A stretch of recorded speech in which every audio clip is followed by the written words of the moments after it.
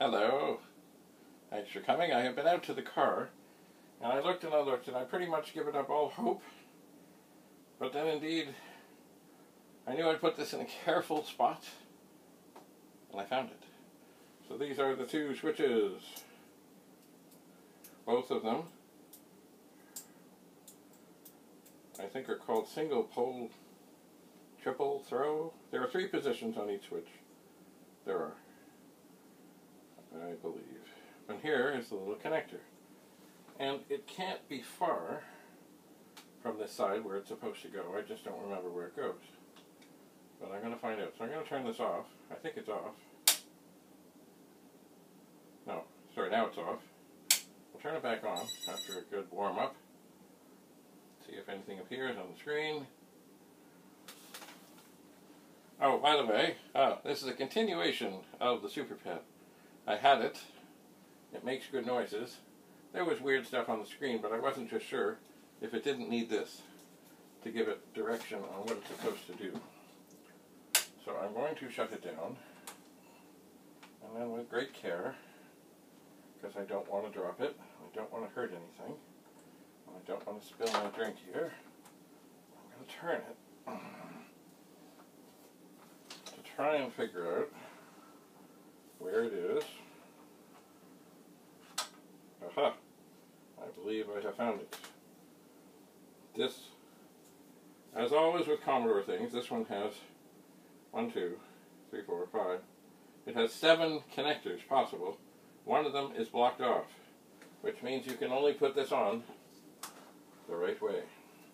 And look, right here is a connector exactly of that description. Just with there being 3 boards, it's hard to get into to get it on. This, of course, I think it's I think it had fallen off for a time or two. It has some duct tape applied to it, but these things happen. All right, come on, baby. So the power is off, and I am. These trifocals are a beautiful thing. It's just right where I'm at. It's kind of, they're right in the middle of which,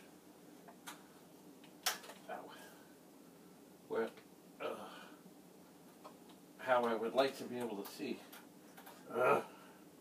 It will go, it will go. I've just got to get it lined up and flipped over and pushed down. Ha! Okay, it's on. Okay. Slow and so this does have a lot of weight to one end of it. I don't remember which way is what. So I've got it switched towards the back. I'm gonna turn it on. And what do I hear? Nothing. I see a green thing. That's never necessarily good. I'm gonna put them both to the front. I see a green thing.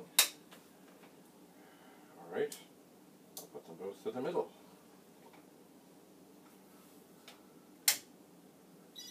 Aha.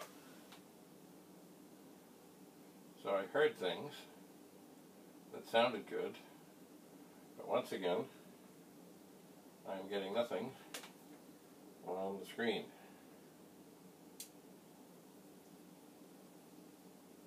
At least not yet.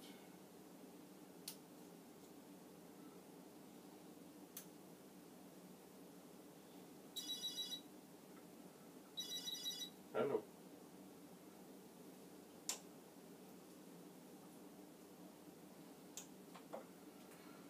Alright, so we definitely have something that is not as it should be. What is that thing? I don't know. Here's where this, I think it's supposed to hook over the edge here. I'm going to turn it on one more time. I think I'm in the right mode. So it makes the noise, but we don't have the display. And this is very hard to get at right now, to you know, look at anything. And I'm not going to stick my hand up in the monitor blind. Monitors have thousands of volts. They do. So, I'm just glancing. Maybe we can get a little more light onto this. And look inside. And will I see anything that, you know, suddenly a light bulb moment that, oh yeah, that's what's wrong? No, I don't think so. I believe this board in the top is the RAM board. And the board underneath here that I can't see is the one, the SuperPET board. But at some point I'm going to have to take this out. And right here, I'm sure you can't see this, I can do this. There is another card stuck into a thing here. And I don't know what it is or why. I don't remember seeing it before. But it's probably perfectly fine. Oh. Well, that's interesting. And looking inside here right now, typically along this side of the machine, there's three, I think they're power transistors. Should have looked at this earlier. I only see two.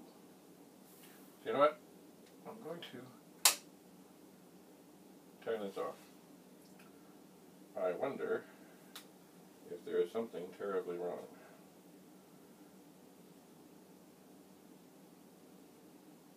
But it looks very dusty. I'll have to look at others. And see, there's also a connector here.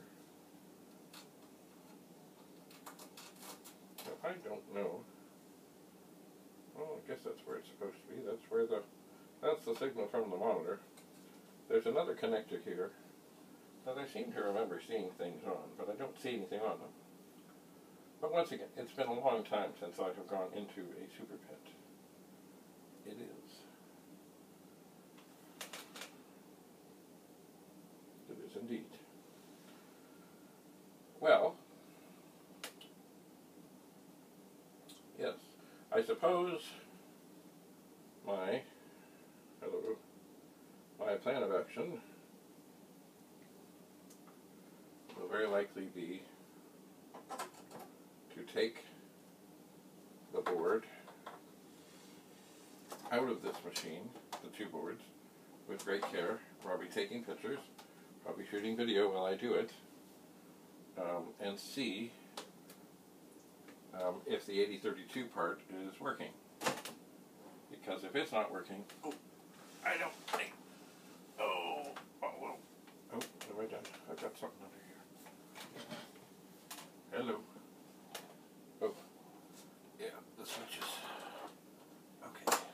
I just want to get everything into a safe position so that nothing is going to fall. The penny can't do anything. I'm curious about the power transistor, whether it's supposed to be there or it's not supposed to be there. I don't really have something handy.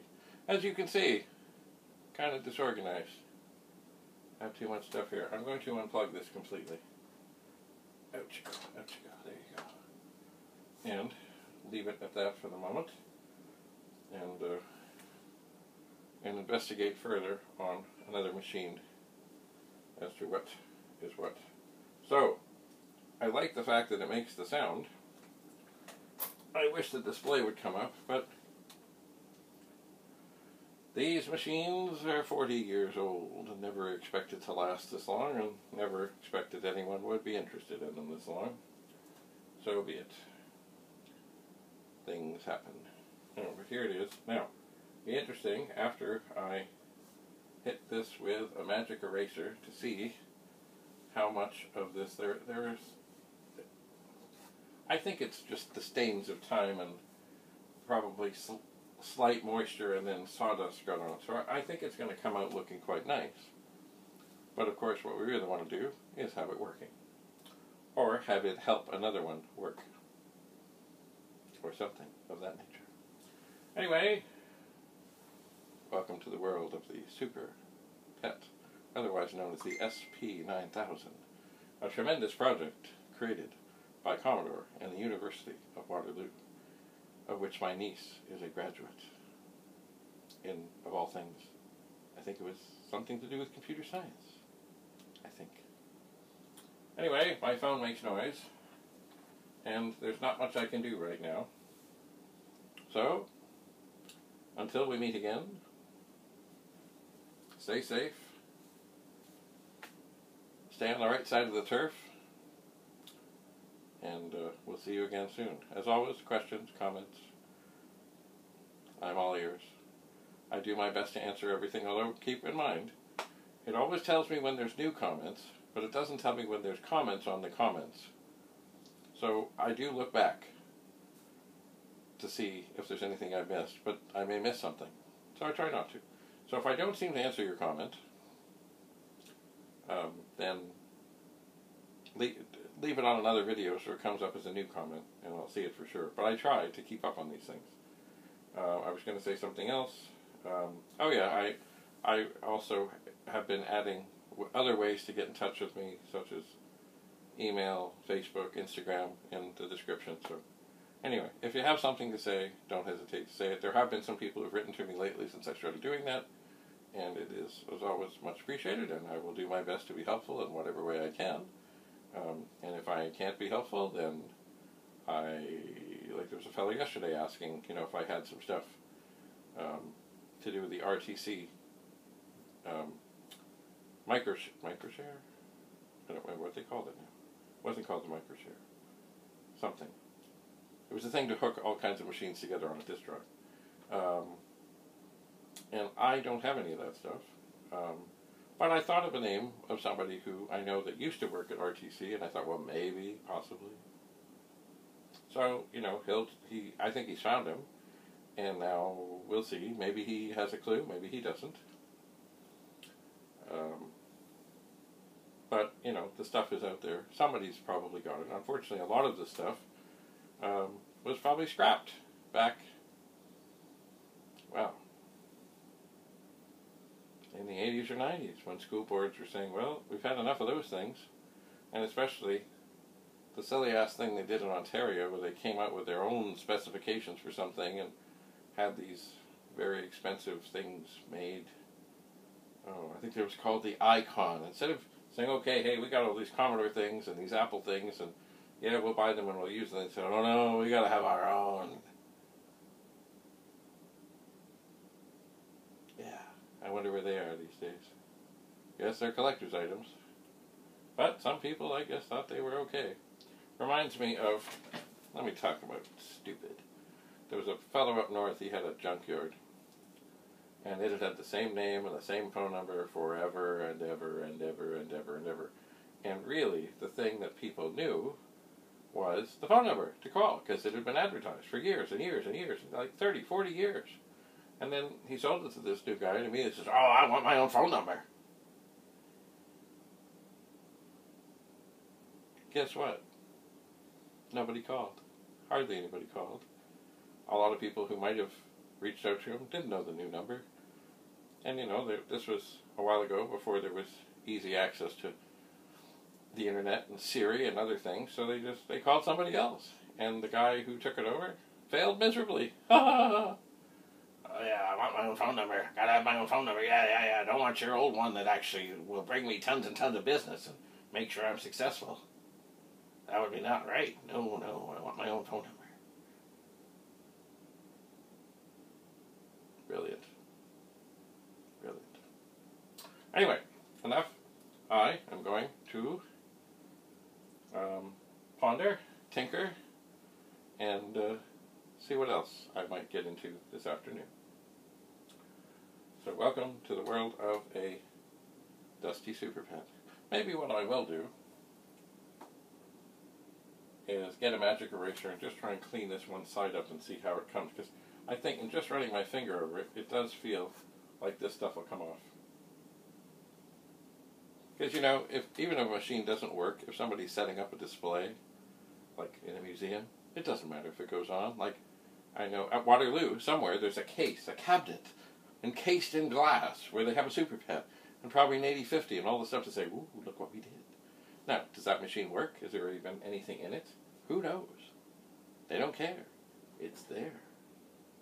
And people can say, ooh, look at that.